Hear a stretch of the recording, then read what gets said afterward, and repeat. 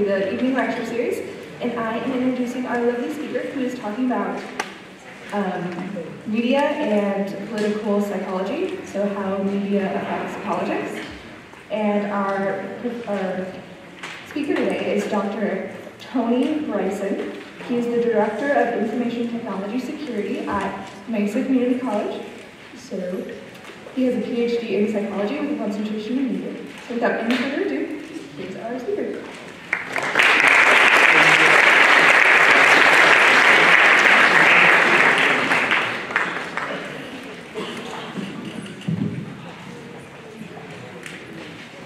Thank you. Okay, that's loud. Quick show of hands here. Who is here because they have an interest in media and political psychology? And who is here because they're getting extra credit? Excellent. I like it. Okay, well, I want to thank you all for coming. Hopefully you're going to enjoy tonight's presentation. The presentation is entitled How Mass Media Reinforces the Divide in the National Political Discourse for Fun and Profit. Before we begin, I would like to make a few comments about this presentation. First, the presenter may be forced to use colorful language inappropriate for minors throughout the program. You have been warned. Second, the thoughts and on the subject matter are mine and are in no way representative of Mesa Community College or the psychology department.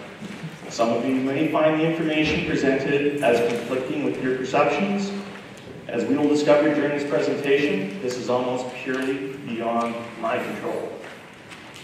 Finally, I'm not kidding when I say that some may get torqued during this presentation.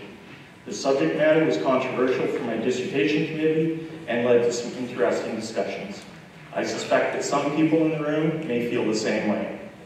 I will also add that because of the complex nature of this presentation and many of the theories it relies upon, I will be relying heavily on my speaker notes so I can eliminate missteps and prevent the spread of misinformation. I hope you understand and support this. So onward we go. My name is Dr. Bryson. Some of you may know me as the Information Security Officer here at MCC, but I also have a secret dark side. Before I begin, I think it important there be full disclosure here. I think you should know where my perspective comes from. I'm not originally from the United States. I was born and raised in Canada, but the most conservative part of Canada. I was raised in a conservative family with conservative Canadian values. Interestingly enough, I have visited or lived in 42 of the 50 United States. I married an American, my lovely wife is here, and immigrated to the United States shortly after 9/11. I became a United States citizen in 2007. So that makes me a dual citizen. Canadians view me as an American. Americans view me as a Canadian. My dual citizenship gives me access to both Canada and the United States, but I find myself as a man of no country. The final red line that you see on this map is the no-man zone between the two countries. It's a 100-yard wide cut of land through the trees on the border and is the limbo that I like to call home. Please be advised that I've heard every Canadian joke and comments about my native land, so nothing shocks me in that regard. So, yes, Canada is America's hat. But on that same train of thought, America is Canada's underwear. Texas, you have some explaining to do with the lady that does our laundry. I'm sure some of you are wondering what makes me a subject matter expert on this topic. My education stacks up like this. My Bachelor of Arts is in Information Technology Systems awarded from Ottawa University. My master's degree and PhD were awarded to me by Fielding Graduate University in California with a concentration in media psychology. I am a member of the American Psychological Association in Division 46, designated as media psychology. I've lectured and taught at Ottawa University, Fielding Graduate University, and the University of California, Los Angeles by extension. So all of this adds up to make me a media psychologist? Now, the first question I get after telling people this is, what the hell is a media psychologist? Simply stated, media psychology studies the communication and use of media. We try to understand the motivations of why people use media and the effects it has on those who consume media. Media psychology is a very broad field. It is really a convergence of many fields of study. Some media psychologists attempt to simplify the field, but media consumption is such a complex process, I think simplification does the field a disservice. Here are some of the specific areas where my cohort is specialized. I tend to see all of these subjects as being relevant to my concepts of media consumption, so I take a more compound view when talking about each subject. The second question I always get from people is why media psychology? Why does a computer geek elect to pursue a graduate degree in psychology? The answer is very complex. My assimilation to the United States and American culture is a little crazy at times. I found myself struggling to keep some of the American ideals straight as I found them contradictory. The politics in the country was bizarre, where everything was boiled down to a dichotomous choice. In the same vein, all political communications were framed to push people into binary decisions on issues as well. I found that there was as much misinformation and disinformation as there were clear stories in the media. It made me very confused about how the country managed to get anything done when the system was designed to create chaos and gridlock. As I observed the political system and the supporting media, it led me to a realization that people were voting against their best interests because of the information, or lack thereof, within the mass media. So it forced me to seek out answers. It forced me to get educated on the media, the politics, and understand the intersection of the two worlds. As a result, these are the areas where my interest naturally gravitated, and I spent the better part of 5 years researching. As I drilled down into the subject matter, I ran into a number of interesting topics that required me to gain greater understanding. You can see why this took me half a decade to research and generated 100 pages of references in my dissertation. So I invite you to follow me in this journey. I warn you, you take the blue pill, the story ends. You wake up in your bed and believe whatever you want to believe. You take the red pill, you stay in Wonderland, and I'll show you how deep this rabbit hole goes. So, has everybody had their red pill? Excellent, let's move on. The first issue I decided to look at was media ownership, and the history of media ownership in the United States. From William Randolph Hearst to Rupert Murdoch, media ownership has always had a huge influence on information dissemination.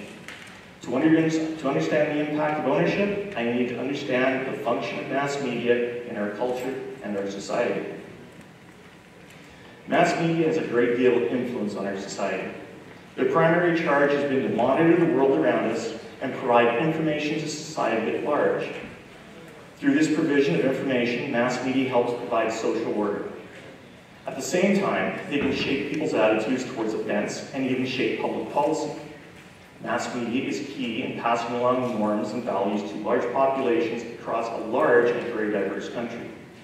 Finally, mass media is there to provide entertainment and help us relax, forgetting many of the problems that plague us during our regular mundane daily grind.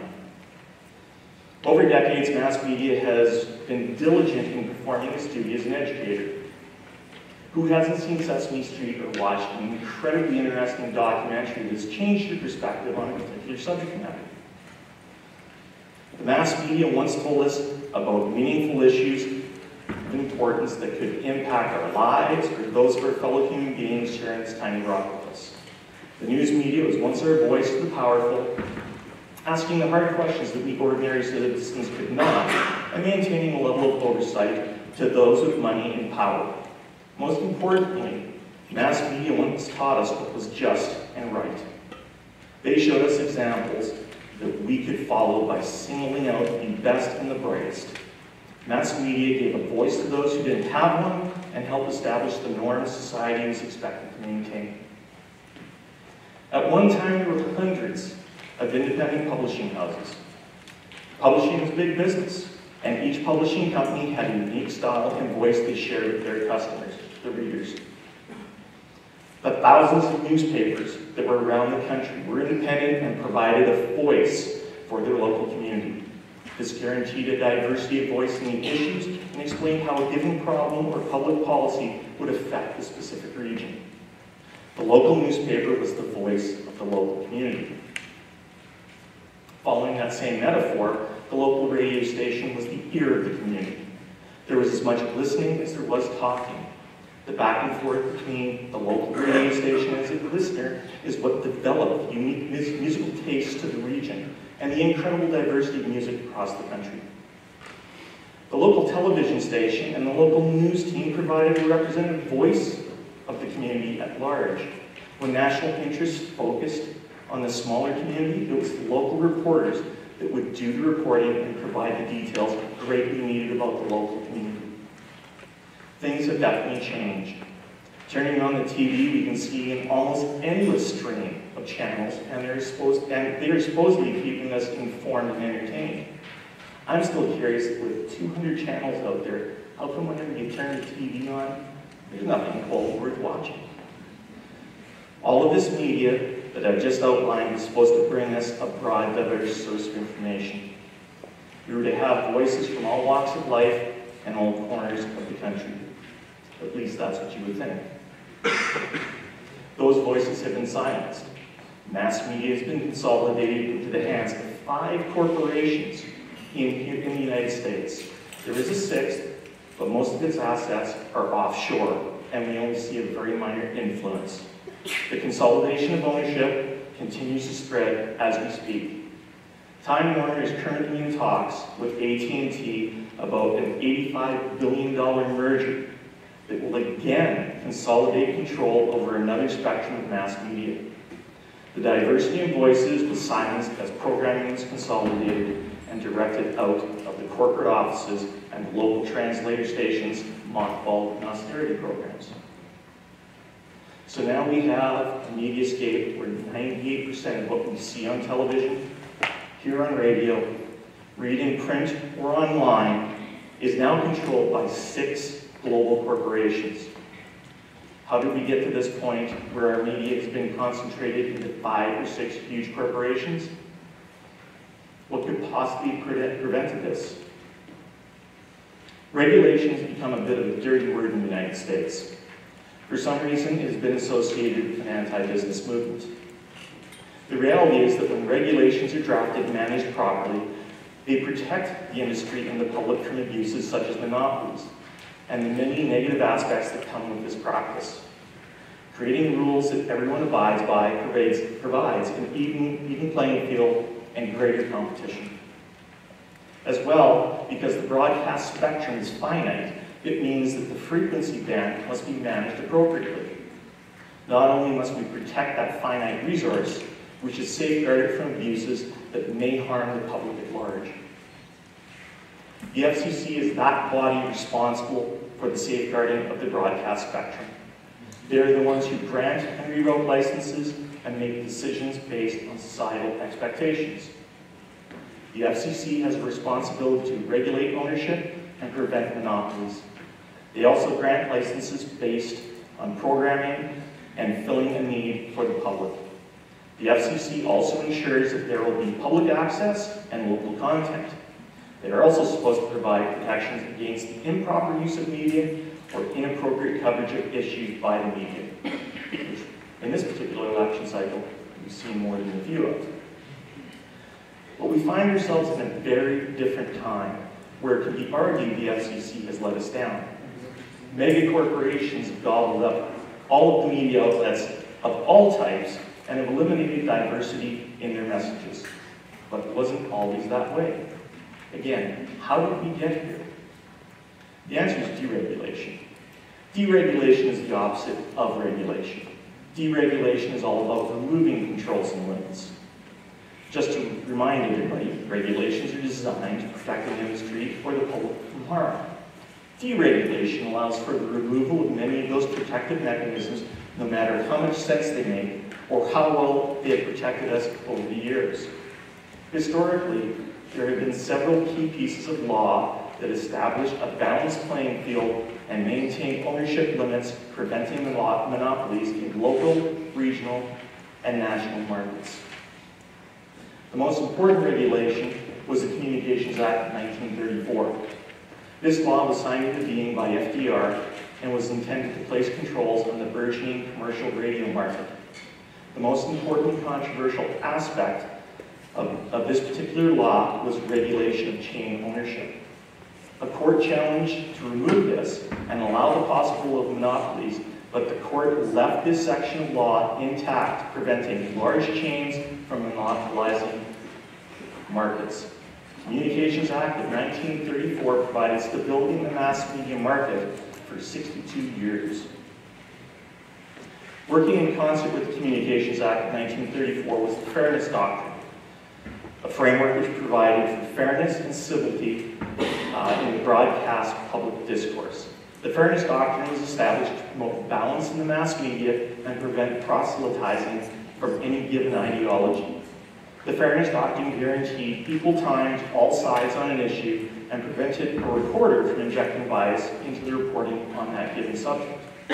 These two important pieces of legislation began to see erosions in their administrative power in 1984, when the Cable Communications Act was amended to the 1934 law, bringing the satellite and cable markets into the discussion and setting up rules governing those two spectrums.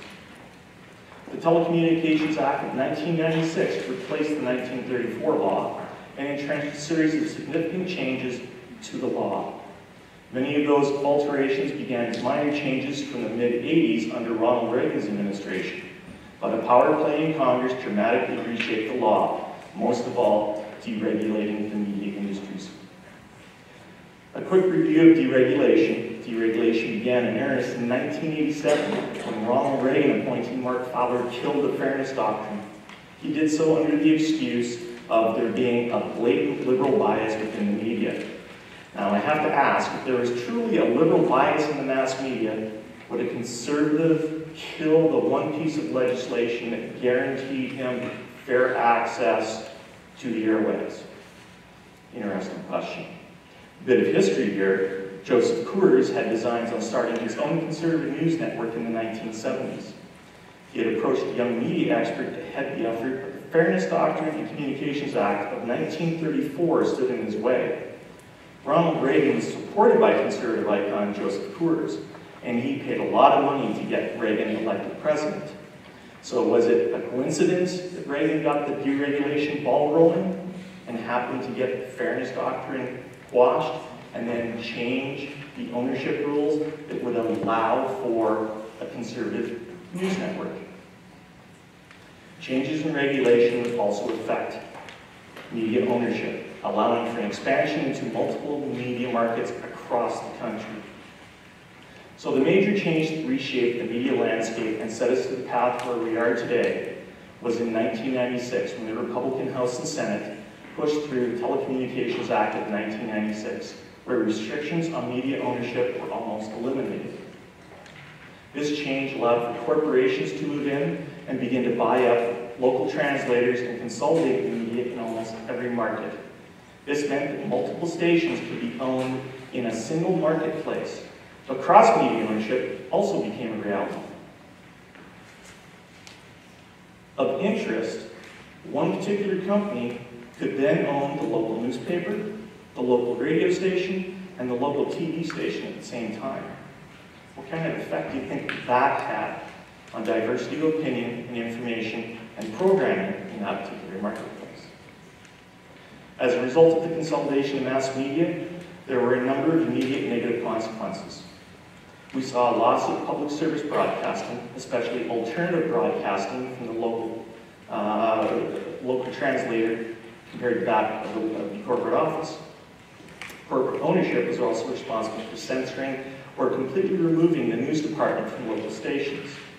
Austerity programs eliminated large swaths of the newsroom and encouraged the use of information from the corporate office or prepackaged products from special interests.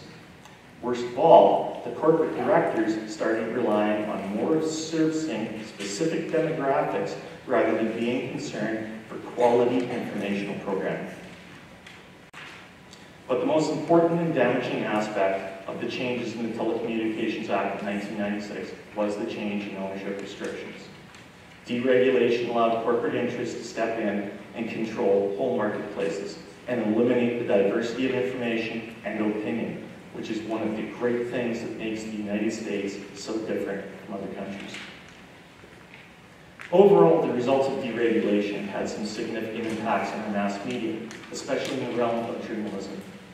The newsrooms were eliminated and the programming was pushed down from the central authority of the corporate office. Every market repeated the same information in pretty much the same way. The echo chamber effect was then institutionalized. Most damning in all of this is the loss of confidence in the mass media. The days of being a trusted voice in mass media, like Edward R. Murrow or Walter Cronkite, are long gone. Now we have to rely on the likes of Katie Couric or Wolf Blitzer.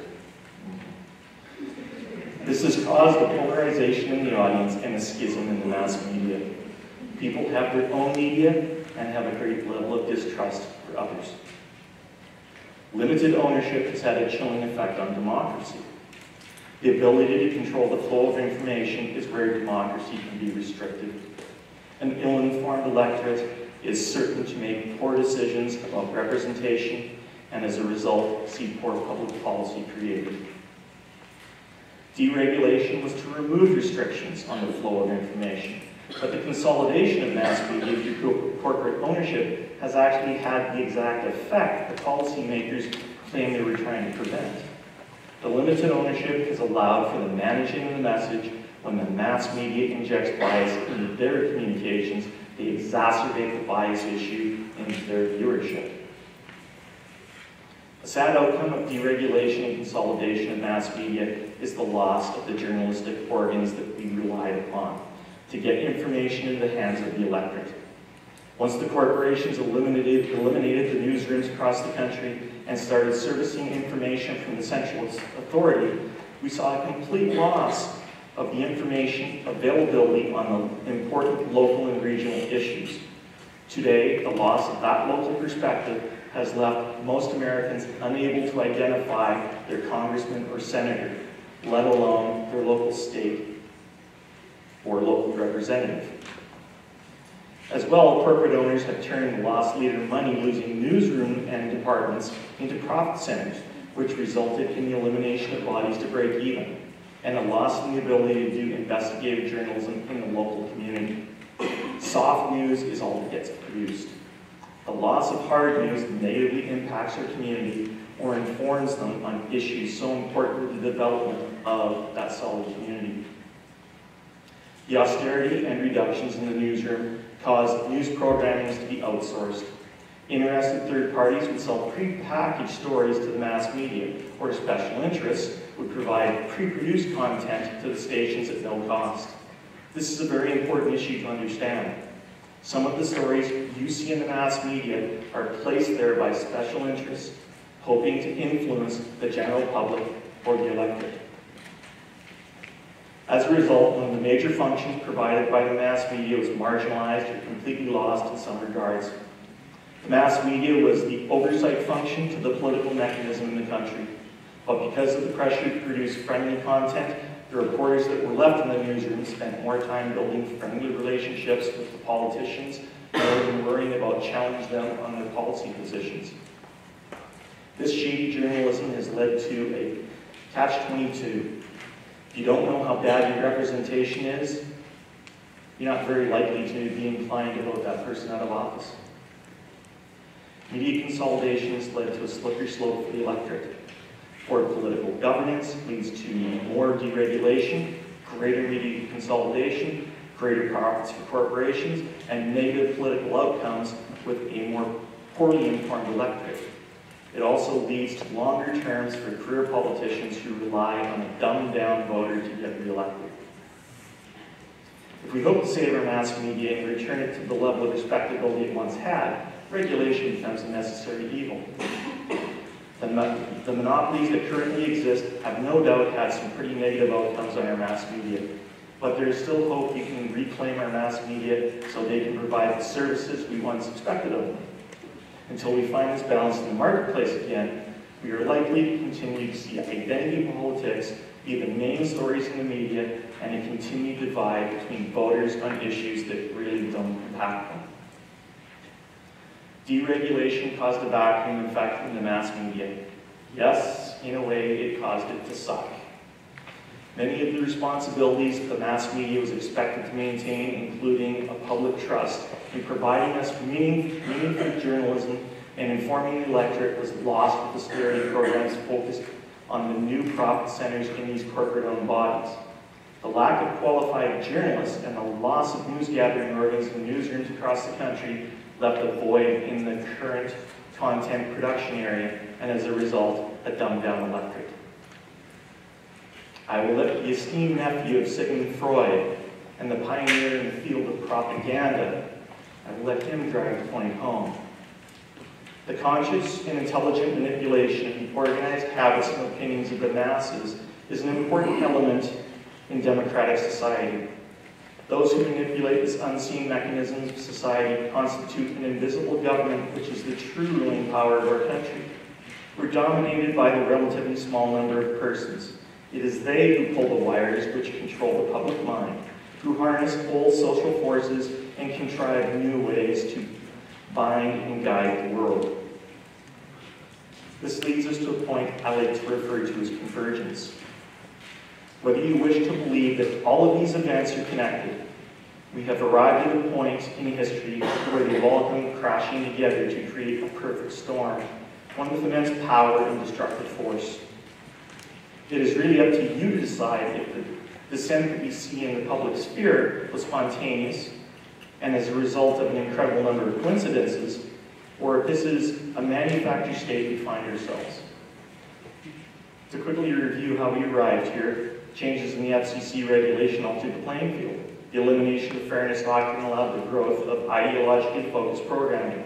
Ownership rules changed love for consolidation of media.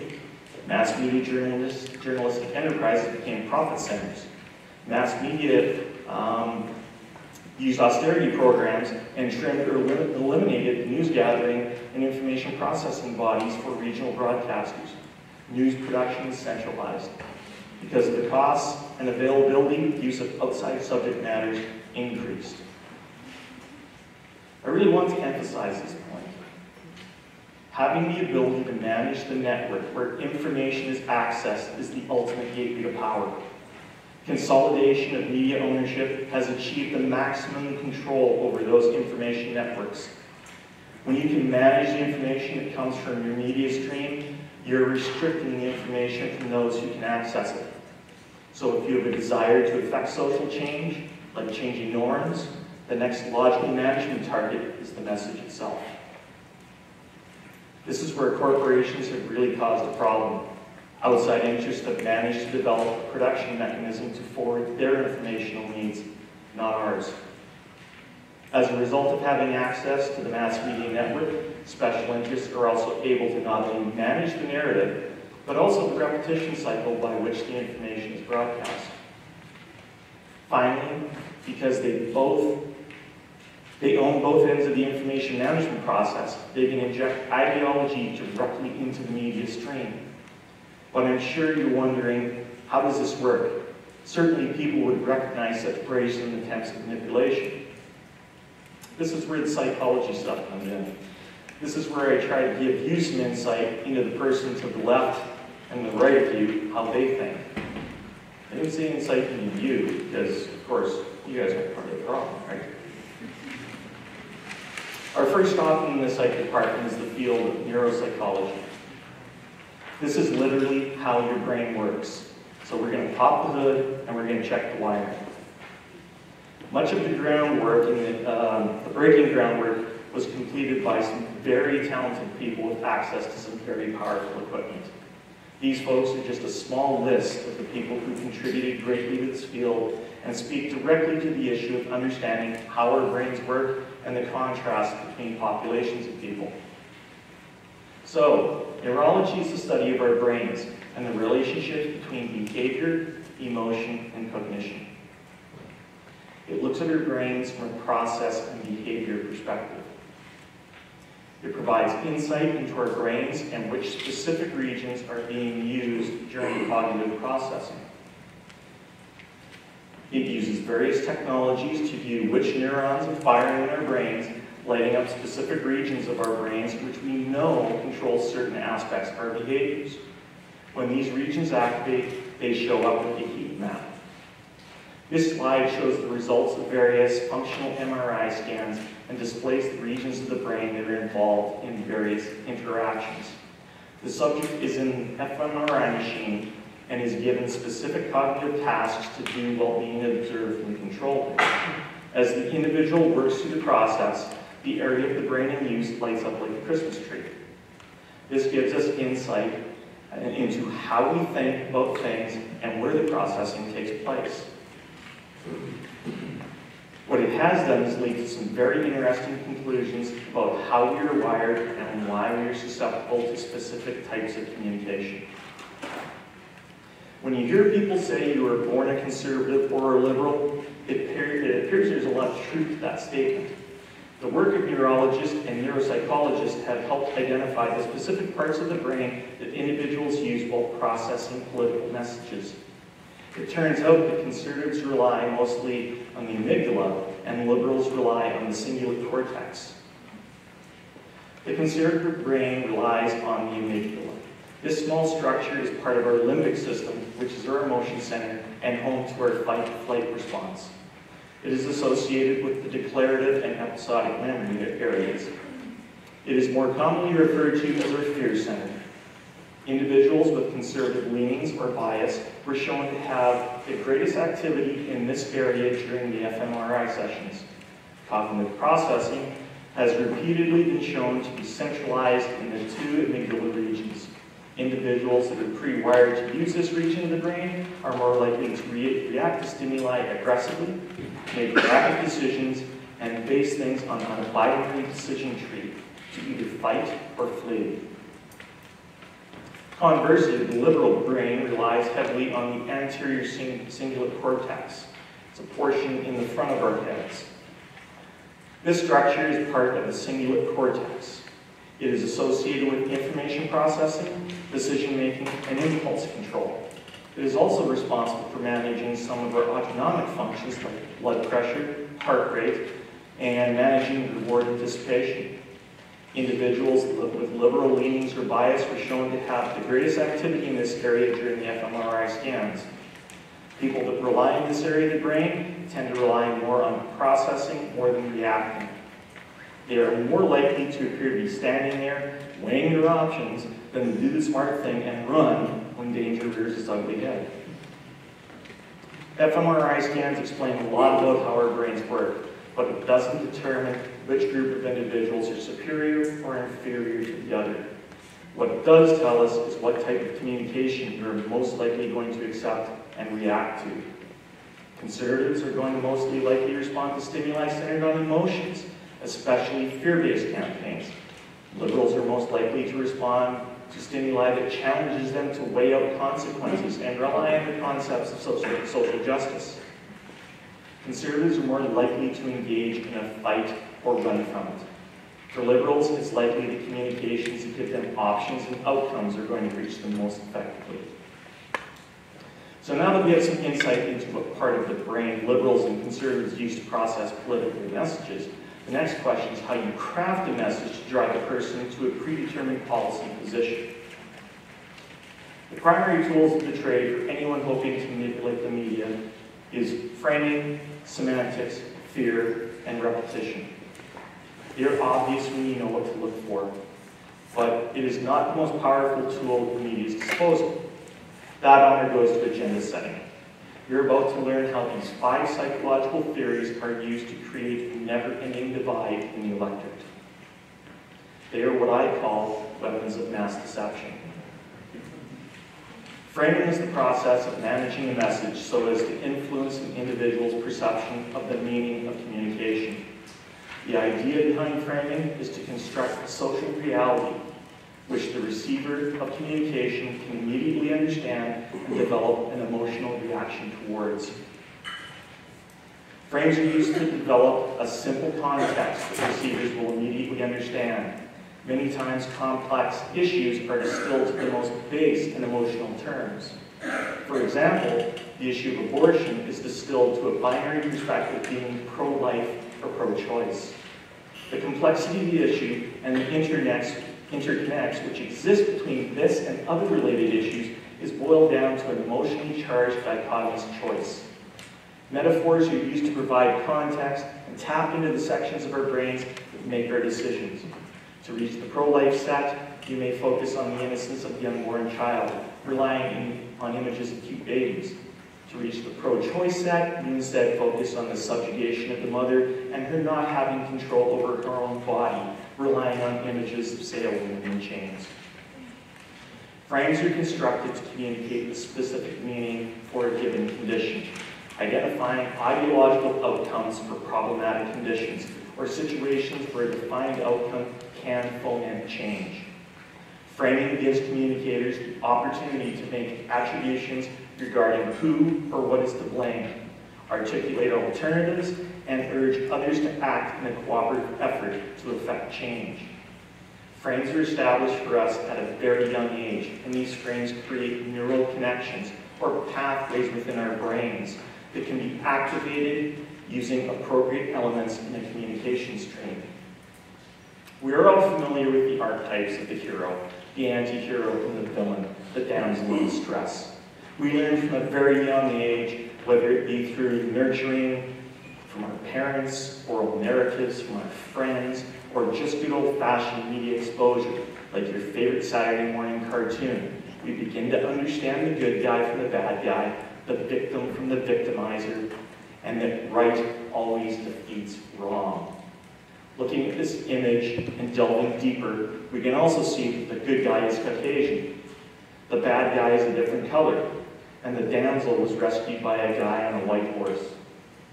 All of these are very strong metaphors that children learn, and then rely upon them in making social judgments for the rest of their lives.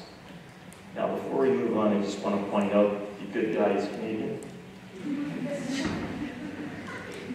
Okay. Neuroscientists and linguists alike will point out that the most effective frames are those that rely on cultural narratives and metaphors. A common cultural narrative for Americans would be the belief of America's greatness and superiority over all others, that all nations aspire to be like the United States and everyone wants to come to America. The accuracy of this narrative is irrelevant, as it is drilled into Americans starting at a very young age and becomes the foundation for the unconditional love for their country, or what you might call patriotism. These are a quick collection of images I discovered by doing a Google search for American patriotism. The symbolism is astounding. The flag-waving crowd, the bald eagle, complete with the spectacular paint job. PETA supporters, please look away. Uncle Sam demanding your love for your country, the Constitution, and more flags and more eagles. Then there's the baby in the flag, the young innocent wrapped in the only swaddling clothes that can properly protect it, and with the military supporting it for added strength. Wonderful imagery that will make many parts of your brain activate, and likely make your heart swell and challenge you to recite the Pledge of Allegiance. This image is a great example of framing and metaphors being built into an image. The frame we see here is about America and American patriotism. Here we see a well-known hero and champion of the cause, having a firm grip on the flag which represents the nation. This is a big, strong white man who is in your face with America. He is taking an aggressive stance and he looks ready for business. You are not taking that flag or America away from him. His massive physique is intimidating, and flexing those muscles is a show of force. He is also wearing a cross, displaying his Judeo-Christian morals. Truly a great image chock full of amazing metaphors. The concept behind using these things in metaphors is to activate specific regions of your brain. Metaphors are associated with stored memories, and with those memories are associated emotions. Each of those memory locations can be accessed through a neural network or pathway. As specific neural networks are activated, the associated networks are also activated. This is why when you hear a particular song on the radio, you can be taken back to the time when that song had specific meaning to you. You can stir up old feelings and your senses become so active to where you swear you can recall exact smells or tastes from that time. Accessing one pathway grants access to the other. This is important to understand because this framing can be used to push us into specific camps on controversial issues. An example of this is injustice framing. Injustice frames are extremely important in political communication and the go-to strategy for political messages. Injustice frames call attention to the ways victims are identified and treated in the social context. This frame of victimhood leads to either conscious consensus mobilization, finding agreement amongst parties of the injustice done, or action mobilization, generating protest and mustering support on a given issue. We see an example of this framing in mass media in relation to alleged oppression of minorities by law enforcement officers. During events in the past 2 years, we've seen instances of excessive force being used by police. In one frame, the police officers are viewed as being upholders of law and order and having a very difficult job to do. This is an agreement that is reached by all parties. The other frame we see is the officers overreacting, targeting minorities, and then subjecting them to violence. This would be an example of the second point. How are frames used so efficiently against us? Through the careful crafting of messages to use appropriate words to activate networks. This is where semantics comes into play. Semantics is the study of meaning in communication. Semantics provides the tools to properly analyze and interpret the actual meaning of what is said or written at any given time. Semantics extends to the use of sounds, expression, and body language. There is a claim that only 7% of communication is verbal, and the rest being body language and intonation. Really? Let's try a simple exercise. If I look at you and I go, dude! Or I look at you and I go, dude. Or I look at you and I go, dude. They all transfer a different message to each person. Now let's try and extend that exercise to the printed word. How many contextual factors are missing as a result of the lost communication components? It is said context is everything, but so is denotation and connotation. Denotation is the literal or primary meaning of a word in contrast to the feelings that word suggests. Connotation is that associated meaning. So when Donald Trump speaks of a wall, he speaks of a physical wall rather than a symbolic wall. This is a good example of that particular contrast. Semantics become a very powerful tool in managing messages and activating specific networks using metaphors. Remember when the estate tax was rebranded as the death tax? The network access this minor semantic change offered was huge. Just by changing the frame from estate, a word associated with transference of wealth, to death, a word that activates negative imagery of us facing our own mortality, we completely change our base response to the issue based on the metaphors and neural networks access. The very small minority got a windfall from the vast majority, people that will never be able to take advantage of this break, all because of the change of one word. Same can be said about other words used in the media. Looking at the Affordable Care Act, the use of death panels. All these words are ridiculous terms, but very effective in reaching their target and making people's minds up before they have a chance to engage their cognitive processes. But the intent is to make you react, make no mistake. The goal is to get those portions to your brain to activate that makes you cease cognitive processing and make emotional decisions. And it works. This is all intentional, and it's about moving the audience. Republican pollster and linguist Dr. Frank Luntz has been responsible for much of the framing done by Republican politicians over the past 20 years, including the creation of terms like death tax and death pens. It was Luntz who directed Republicans to begin using loaded language and attack the opposition with words like corrupt, devour, greed, hypocrisy, liberal, which is now a dirty word, sick, and traitors.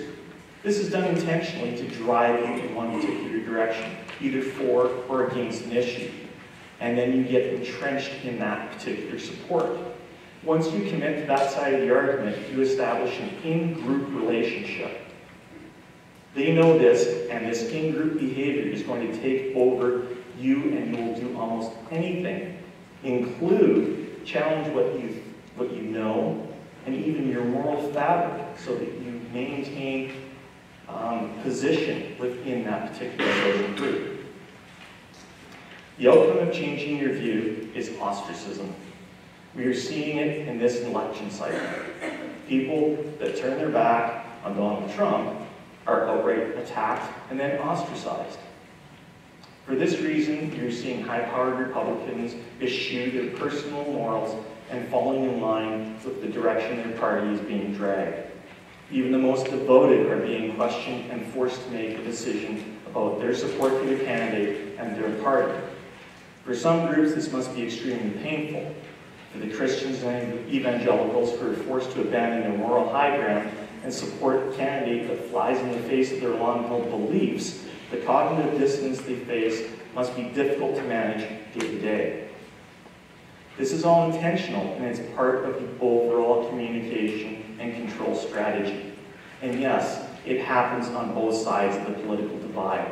It's just extremely overt on one side of the aisle in this particular election cycle. It just shows that fear of being marginalized or excluded is a great motivator. Now, it needs to be acknowledged that fear and emotional appeals are the greatest political motivator of all. Countries have been moved to extremes through the use of fear campaigns. The rise of nationalism is usually directly related to an irrational fear of some interest identified as the root of all evil. This election cycle is no different. Fear has stoked both sides of the election. The conservative side driven by a fear of Mexicans, fear of Muslims, fear of crime, fear of the economy, and so on. The liberal side has been fed a steady diet of fear of Donald Trump and what a Trump presidency would look like. Both are, of course, ridiculous, as there are checks and balances built into our political system, but they make for effective messaging campaigns. They also allow easy access to the mass media who are more than willing to promote a story that can scare the pants off people. The reason why fear campaigns are used so often is because they work. Research indicates that people will search out answers to threatening information they hear or read and use that source of what they think is a viable solution as their safe space. So when a politician says that the Mexicans are coming to rape and murder you in your sleep, then follows up with a promise to build a wall, a high wall, a beautiful wall. It's going to be a wall that works, and Mexico's going to pay for it. You are likely to see that as a viable solution in response to the threat information. This becomes, in your mind, a reasoned response and approach to a threatening situation. The more you have this threat repeated, and the more you hear the plan to reduce the threat itself, the more your fear is reinforced, and the more you're likely to turn to this response plan, no matter how irrational and ridiculous it may seem. We saw this with the very same type of campaign used effectively in the 1950s with the Duck and Cover campaign, promoted by the Federal Civil Defense Administration and the National Education Administration to deal with the possible nuclear attack from the Soviet Union. There's a lot of young people in here, so you may not know what Duck and Cover is. You do? I am from Soviet Union. Oh, okay. Excellent. Okay. This duck and cover campaign was extremely powerful in conditioning a generation of school children how to react in the event of nuclear attack. But this isn't the only example of this conditioning at work. You are likely unaware of other things you have been conditioned to do. If you see a red light, what do you do? If you hear someone call for help, what number do you dial? If a cop pulls up behind you on US 60, what do you do? You are conditioned to behave in specific ways. Fear is also a great cause of memory failure. Encoding errors in our memories are most often a result of fear. Would it surprise you to know that 40% of Americans have false memories of the events that took place on September 11, 2001? The fear that was broadcast into homes and offices across the nation greatly affected us all. But for 40% of the population, they cannot properly recall the events of that day. Some will say they were in one place when they were actually in another. Some will swear they witnessed the first plane hit the tower when it was the second plane. Some even seem to recall seeing Arab Americans dancing in the streets of New Jersey as the towers came down, which has been proven to be patently false. Fear can do some crazy things to our bodies, but also to our minds. The reason for this is how our brains work. That fear response center is very much like a traffic cop when the lights go out. That cop routes the incoming traffic to the location they feel will relieve the pressure. Since the amygdala is the traffic cop and the amygdala is our fight-or-flight response center, we will more often than not flee from a source of fear or danger. The amygdala will actually prevent us from accessing our higher brain functions, prevent us from reasoning, and give us a good hard kick in the pants to get away from negative stimuli. Also, far more neural fibers project from our brain's emotional center into the logic rational centers than the reverse. So emotions often are a greater determinant of our behavior than our brain's logical rational processes. Extreme fear makes us rely on our primeval brain and follow our innate instincts. We cease to be rational and become immediately emotional, relying on our base instincts to help us survive. The outcomes of long-term exposure to fear can be substantial. Brain chemistry can be altered and individuals can be conditioned to live in fear. Just short bursts of stress can force an individual into an unstable condition and is much more susceptible to manipulation. Worse, people who have been conditioned through prolonged fear exposure have been shown to have challenges encoding and decoding memories. Since these memories are activated through framing efforts, these false memories can alter an individual's response to fear stimuli. For this reason, we must be extremely guarded about long-term exposure to fear, as it is a gateway to reasoning failures, paranoia, and delusion. We should be aware that repetition of fear appraisals have significant consequences. Repetition is a classic tool used for conditioning, memory formation, and reinforcement. Did I mention that repetition is a classic tool used for conditioning, memory formation, and reinforcement? We are naturally skeptical of information that comes from a single source. Unless that source is considered to be extremely trustworthy, we are not likely to accept information dissemination to us only from a single source. We usually go and look for a second source of that information to confirm the validity of the information in question. Unfortunately, we are not overly critical of the sources of information we use to provide message validity. Many times, we'll accept a second voice from the same source of information as confirmation of that data. This makes us very susceptible to a phenomenon referred to as the echo chamber effect. The echo chamber is the result of the same information being repeated by any number of outlets, but not providing provenance as to where the message originated. We see this a lot in mass media, where one outlet will break a story, and the other outlets will immediately pick up on it without fully investigating or vetting the information on their own. We also see this in politics through the use of talking point memos, which are short, concise statements on hot issues that are distributed from party headquarters to best manage what is said in the mass media. For years, Fox News received talking points from the Republican National Committee and used those in the framing of stories they broadcast. Remaining on your talking points and only using the information in those talking points is referred to as message discipline. It is this repetition of information that makes us quick to adopt messages. The more we hear the same information, the more likely we are to accept it as fact, regardless of validity. We are even willing to accept the information from the same people so long as it is broadcast from a second medium. We may hear Sean Hannity speak on a story while watching television, but if we hear that exact same commentator talk to us on the radio as we're driving home from work, we accept that as a secondary source of information. As long as we are continually exposed to the same information and it is repeated enough times, we will accept the information as factual in nature. There is still a substantial number of Americans that believe Saddam Hussein had a role in 9/11 and that the sitting president is a Muslim, regardless of the information that proves otherwise. One of the reasons that repetition is so effective is that humans seek out things that comfort us. This applies to information as well. As we are exposed to the same information, we forget where we heard it for the first time. We will then take comfort in hearing it again, even if it comes from the same source. We still like to find that second source of information, but repetition will keep us happy if it comes down to it. It is probably not worth repeating, but repetition works. It is how conditioning works and why we are creatures of habit. So when you hear a bell ring, do you salivate or do you feel like watching Fox News?